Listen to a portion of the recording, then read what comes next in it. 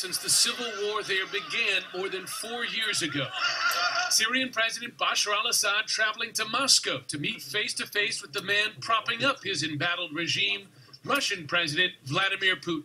The terrorism that is now spreading today could have, without your decisions and actions, spread to even more territories and states, not just in our region, but to other regions too.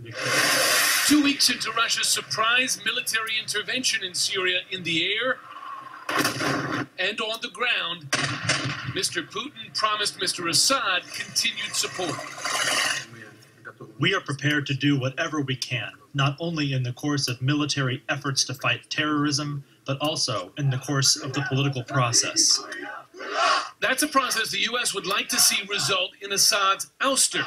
Today, U.S. officials wonder how the visit will affect upcoming meetings Friday between Secretary of State Kerry and his Russian counterpart, Sergei Lavrov.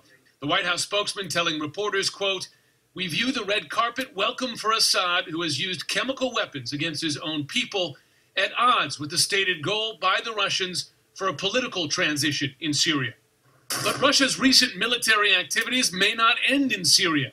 President Putin reportedly sending a letter to Iraqi Prime Minister al-Abadi expressing his support for the fight against ISIS on the Iraqi side of the border, raising the possibility of Russia filling a perceived void in Iraq left by the U.S. These people in Russia and the Kremlin are going to say, okay, we have an opportunity here. We're going to drive our version of a Mack truck right through this area, and we are going to control the agenda for the northern Middle East. And that is exactly what they're doing.